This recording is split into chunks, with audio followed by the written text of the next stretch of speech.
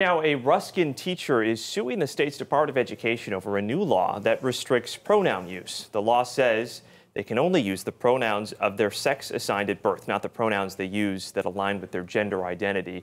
The Ruskin teacher says she had been going by Miss for years, but was forced to start using Mr. or teacher after the law went into effect, which she says confused a lot of her students. She is one of 3 teachers suing. The Department of Education told us it would not comment on pending litigation.